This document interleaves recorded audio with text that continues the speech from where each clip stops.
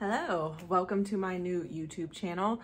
I do have another channel that some of you may have seen me on. I have a cleaning channel that I also do called Jessica Vaughn, so you might already know me as Jessica. But yeah, thought I would start this new channel on just doing like some of the history, like maybe some of the golden age of film and stuff, and even some Titanic history, like stuff that I'm interested in. But anyways, thought you guys might like this channel too, so thought I'd start it up. And actually with today's story, this is kind of what got me into wanting to do these kind of stories, but because she is a favorite of mine. But I wanted to do the story on Olive Thomas, which some of you may know, some of you may not, but I just wanted to get her story across. So I thought I would let you guys know about, you know, the tragic life of Olive Thomas. So let's get started. So Oliva R. Duffy was born on October 20th, 1894 in Charleroi, Pennsylvania. Hopefully I said that name right. Her parents were James and Rena Duffy, both of Irish descent, and she was the eldest of 3 children. She had 2 brothers. Names were James and William. Tragically though, her father, James, who was a steel worker, died in a work-related accident in 1906. Poor Olive was only 12 years old when this happened. Her mother, Rena, later married again to a man named Harry Van Kirk, and the 2 of them had a daughter together named Harriet, who was born in 1914, but she would also tragically die in a car accident in 1931. Olive would leave school at the age of 15 to help support her siblings, and her first job was selling gingham at Joseph Horne's department store. In April of 1911, age 16, Olive would marry Bernard Krug Thomas, but the marriage would be short-lived and they separated after 2 years of marriage in 1913. Shortly after separating, Olive moved to New York City and she lived with a family member, and then shortly got a job at a Harlem department store. Then in 1914, Olive entered and won the Most Beautiful Girl in New York contest that was held by artist Howard Schaller Christie. This soon helped establish her career as an artist model, and she would be featured on many magazine covers, including the Saturday Evening Post. There are some disputes on how Olive came to work for Ziegfeld. One story is that artist Harrison Fisher wrote a letter to Florence Ziegfeld, but then Olive just straight says that she just walked right up and asked for the job.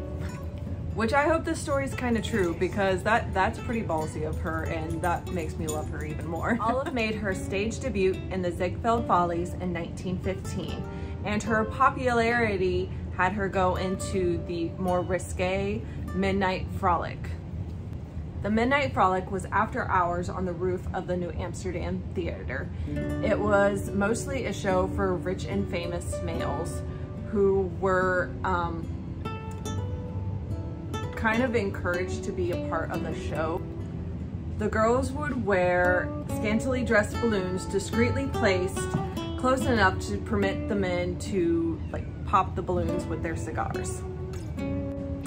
It was around about this time also that Olive divorced her husband on February 25th, 1915 under cruelty and neglect, but she would ultimately keep his last name and be Olive Thomas, as we know. Also, Olive began an affair with Ziegfeld, who was married to Billy Burke, who some of you may know played Glinda the Good Witch in The Wizard of Oz. But Florence Ziegfeld was kind of known to have affairs with a lot of his Ziegfeld girls. Olive eventually ended the affair though, because Ziegfeld would not leave Billy to marry Olive. Then here's where we start getting into where Olive starts getting into her silent films, because in 1916, Olive signed with International Film Company and made her on-screen debut in the Beatrice Fairfax serials in episode 10 called Play Ball, where she played Rita Malone. A year later, Olive would appear in a Paramount production of A Girl Like That, and also that same year she would sign an exclusive contract with Triangle Pictures. Her first lead role would be in Madcap Madge, that was released on June 24th, 1917. She would play a character named Betty. And then also in 1917, she would have made 6 films. In a newspaper article, she was known as Miss Inquisitive because she would always ask questions on the set, like how things work. And when asked in the newspaper why the thirst for knowledge, she is quoted saying, "Well, you see, I'm only a Follies girl and may turn out a flivver star in pictures, so I'd rather be prepared for a carpenter's job if necessary." Olive would meet Jack Pickford, and if this name sounds familiar, you may have heard of his sister, who was America's sweetheart, known as Mary Pickford, who was a really big star at this time. But they met at a beach cafe and were eventually to marry in secret in New Jersey on October 25th, 1916. With Thomas Meighan, a fellow actor and friend, being their only witness. It took them close to a year to announce in public that they were husband and wife, but once the news was let out, they were known as Hollywood's golden couple. But the Pickford family was not happy about this marriage. Jack's mother, Charlotte, didn't think that Olive was a good enough actress to marry into the Pickford name. She thought that she would use the relationship to make herself a rival of Mary's. So that is why Olive never took the Pickford name. She would become a truly great star just to prove her mother-in-law wrong. She succeeded, but she was still never fully accepted by the Pickfords.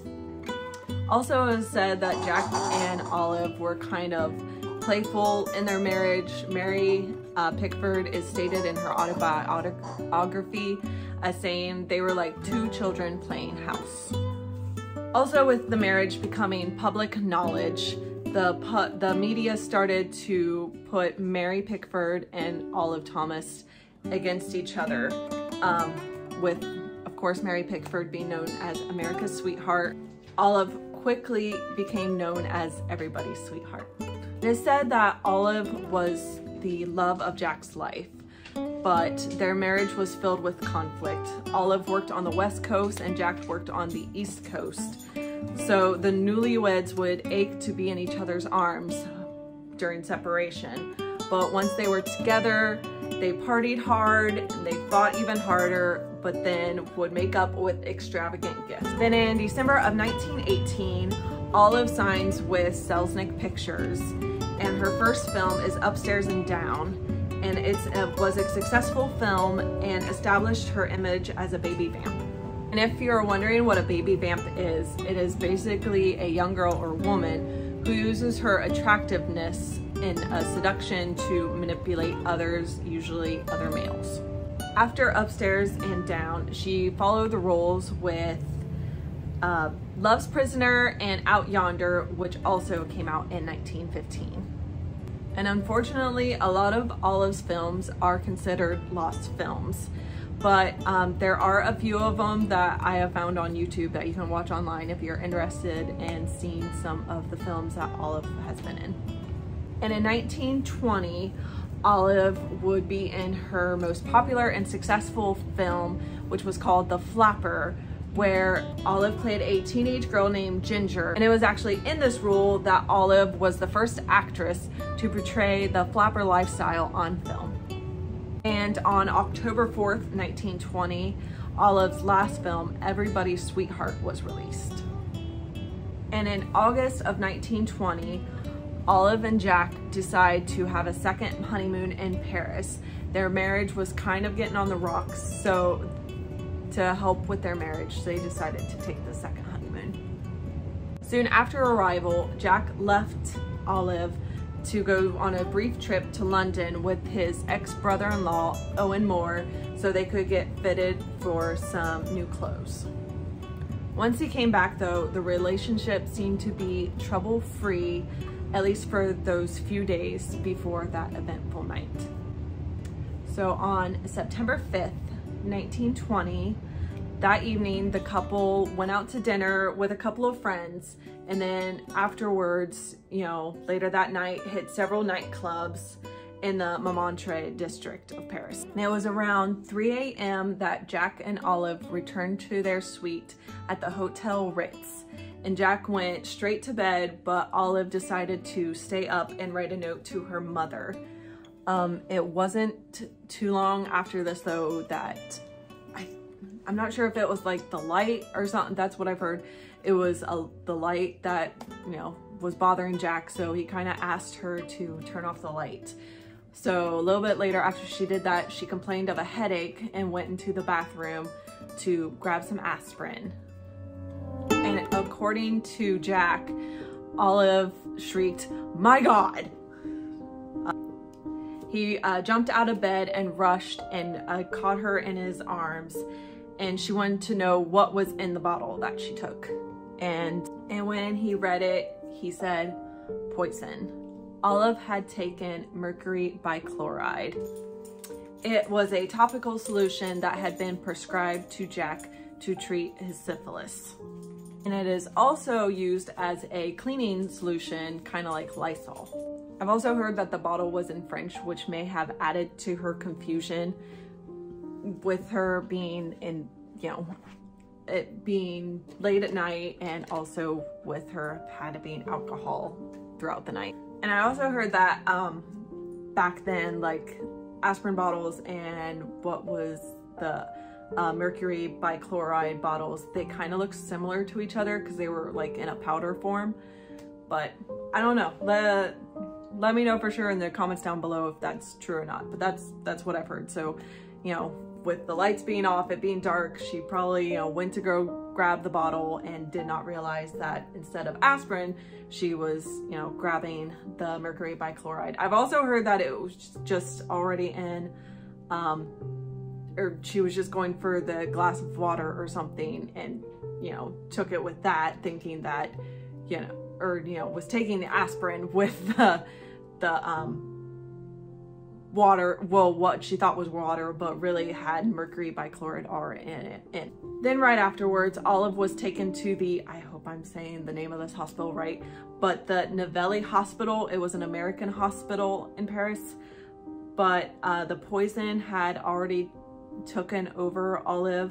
She had gone deaf and blind, and shortly after that, she was slipping into a coma. 5 days though. I can't believe that, you know, unfortunately it was 5 days that this poor girl had to just live in pain and agony. But 5 days, on the morning of September 10th, 1920, Olive passed away. She was 25. And afterwards, an autopsy was performed on her death, and it was ruled an accident. There have been rumors that suggest that it was suicide, or also that, you know, they suggest that Jack Pickford himself might have murdered, or, you know, some kind of speculation anyways with Olive. But I want to know your comments down below what you think might have happened to Olive. Was it an accident? You know, did she commit suicide because, you know, her husband had syphilis and might have eventually given it to her? Or, you know, if there was a life insurance policy on Olive, and if Jack just wanted some extra cash. But the last one I don't really believe, because, you know, his sister was Mary Pickford. I'm pretty sure this guy was okay. Jack then brought her body back to the United States, and on September 29th, 1920, a funeral service was held for Olive at St. Thomas Episcopal Church. Police escorts were needed for the event, and one headline said that there was 15,000 in attendance for the funeral, and women fainted and men had their hats crushed and rushed to view the casket, and fans scurried to grab flowers off of the casket. It was just a really sad, and, you know, I mean, it was just a really sad. Like, I can't even imagine what it would have been like pretty much the first star to, or, you know, Hollywood star to pass away. And, you know, these people who were fans of hers just, you know, seem to want a little piece of her, as creepy as, you know, that sounds. But this event was, or, you know, not event, but, you know, her death was the first of the Hollywood scandals. This was like the first big Hollywood scandal of the day.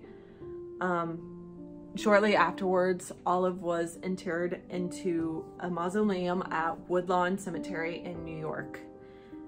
And also the mausoleum was built for two, that Jack was, you know, supposed to join her, you know, once he passed away, because the mausoleum, all it says is Pickford. You know, it doesn't say anything about Olive Thomas, it's just Pickford. But unfortunately, Olive is the only one that's in the mausoleum built for two. And unfortunately, Jack Pickford died at the same hospital as Olive at the age of 36 in 1933. He is buried in the Pickford plot in Forest Lawn Memorial Park in Glendale, California. So unfortunately, these two, you know, while they were filming and stuff, they were living on different sides of the world, you know. There was her on the West Coast and Jack on the East Coast, but even in death, you know, they would also be separated from each other, which is really sad. But that is not the end of Olive's story. She is said to haunt the New Amsterdam Theater, the same theater that she was in when she was a Follies girl. But so they keep pictures of her at each entrance when the workers come in, so the workers can come and greet her, because it is said to keep her mischief at bay. But I hope you enjoyed this video. I hope you enjoyed learning about Olive's life and her tragic end. She will always be one of my favorite silent film stars that I've heard of. Just, her life just fascinates me. Like, just, she seemed to just be on the go, like from day one. Like, she was just always, just seemed like she had just so much life in her, and it's sad that, you know, unfortunately her life was cut short. And I'm hoping that more people can learn about her story and her story gets out there, and, you know, more people know of Olive Thomas, because unfortunately with a lot of her films being lost films, I feel like, you know, a lot of people have forgotten about her, and I don't really want her to be forgotten. So, but I hope you all liked this video. If you did, please give me a thumbs up, you know, comment down below, subscribe to my channel if you would. But I will see you all again in the next video. Bye.